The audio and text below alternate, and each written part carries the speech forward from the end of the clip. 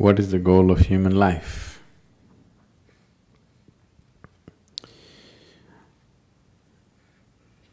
What is the purpose of human life?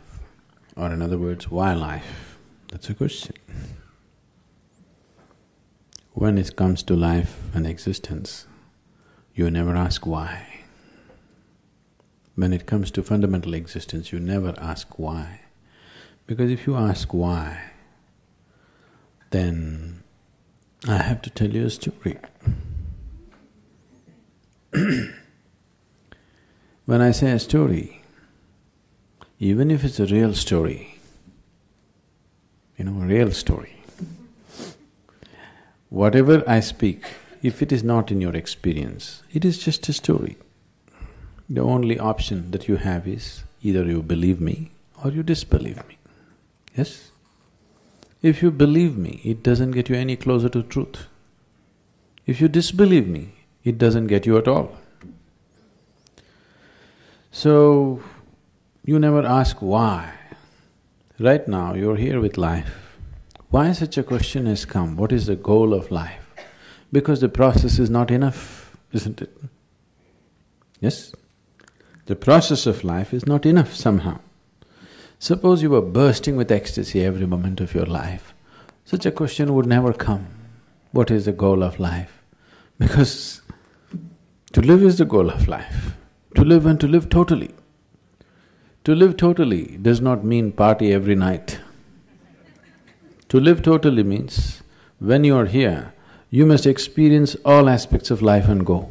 Whatever this is, every aspect of what this is must come into your experience before you fall dead, isn't it so? Yes? This must happen, isn't it so, for every human being? Or do you want to just experience 10% of you and go away? You must experience what this life is totally, isn't it? Before you go, you must experience this. If you do experience that, then such questions will never arise in your mind because that's not the way existence is. Logically, your question is very correct. Okay, I'm living here, what is the goal of my life? If I tell you the goal of your life is you must attain to God, so we are making lots of assumptions, isn't it? We are making assumptions about various things which are not yet in our experience, isn't it? The moment you make assumptions about things which are not in your experience, you will become hallucinatory. 99% of the world's religion is hallucinatory, please see. Because you're assuming things that are not in your experience and working with that which you have assumed. The moment you give power to things that you have assumed, your mind will just fly off into all types of imagination and it'll be more real than real. So your imagination can be more real than real, isn't it so? You go and sit in a cinema, it is just two-dimensional, just play of light and sound. But its impact is much more than the life itself, isn't it so? Yes? You went and sat in IMAX theatre? Its impact is bigger than life, isn't it? But is it bigger than life? Do you think so? Is it really bigger than life? Not at all. It is just that imagination has such power. Imagination, thought, emotion, all these things are a way to pave the way. Now I have a thought, I want to go to New York. This paves the way. Once I say, I want to go to New York, now, okay, how to go, shall I buy the ticket, shall I walk it, what shall I do, shall I drive? It's paving the way. But if I sit here and go on thinking New York, I'll never make it. Thought is not a reality that takes you there. It only paves the way, it makes you willing, that's all. Yes? Thought and emotion only makes you willing, it's never the real thing. But once you start giving too much significance to your thought and emotion, it starts seeming like as if it's the real thing. More real than the real. What you're thinking in your head is more real than what's around you, isn't it so? Yes? That's the whole problem with life right now, that your thought and emotion has become a bigger reality than reality itself. Now, this is like, if you go probably in the countryside, there'll be… what do you call them? We call them handpost. What do you call them here? A handpost? What do you call it? Something… a marker? A signpost, okay?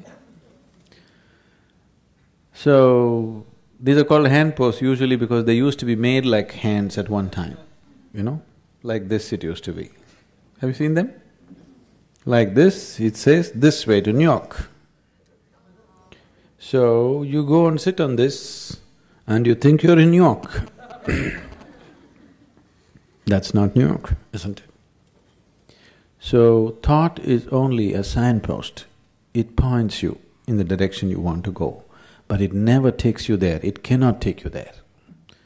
But people who think it is taking them there have become hallucinatory in such a way that even reality cannot get them out.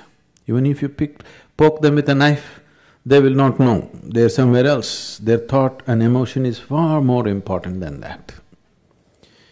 This is a scourge which has taken humanity such a big way, such a big way.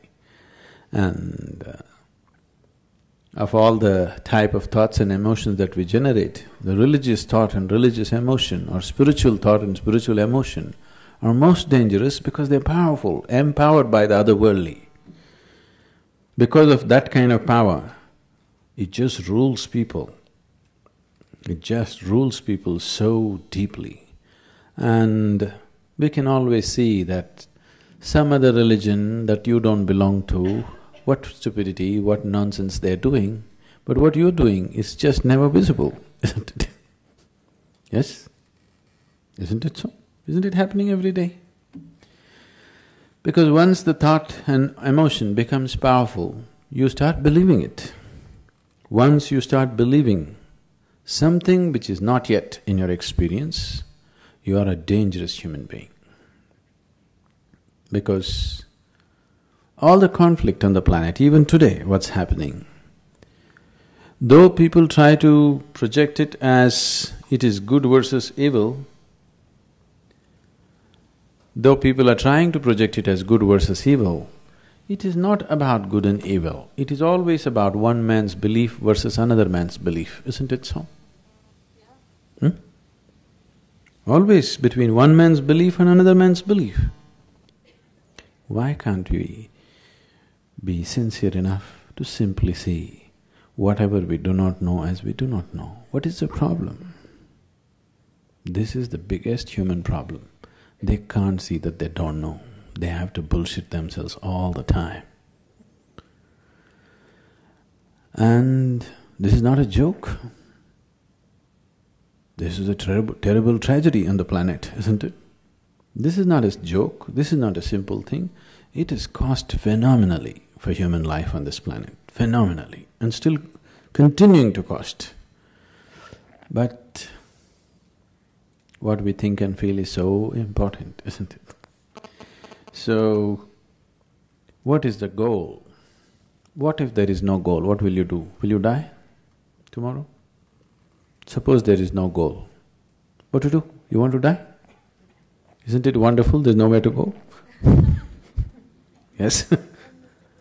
Isn't it really great? There's nowhere to go, you don't have to work your way to heaven, you can just live here happily.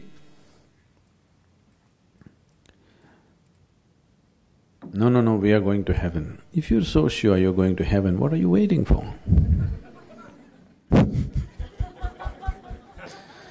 If you're so dead sure you're anyway going to heaven, what are you waiting for? I can't understand the logic. Huh? Waiting for the ticket. All you have to do is go and cut your throat in front of the temple. You understand? Whichever is your favorite temple, it'll happen. People 100% believe after I die, I will go to the lap of God. If you are going to the lap of God, you should not delay it.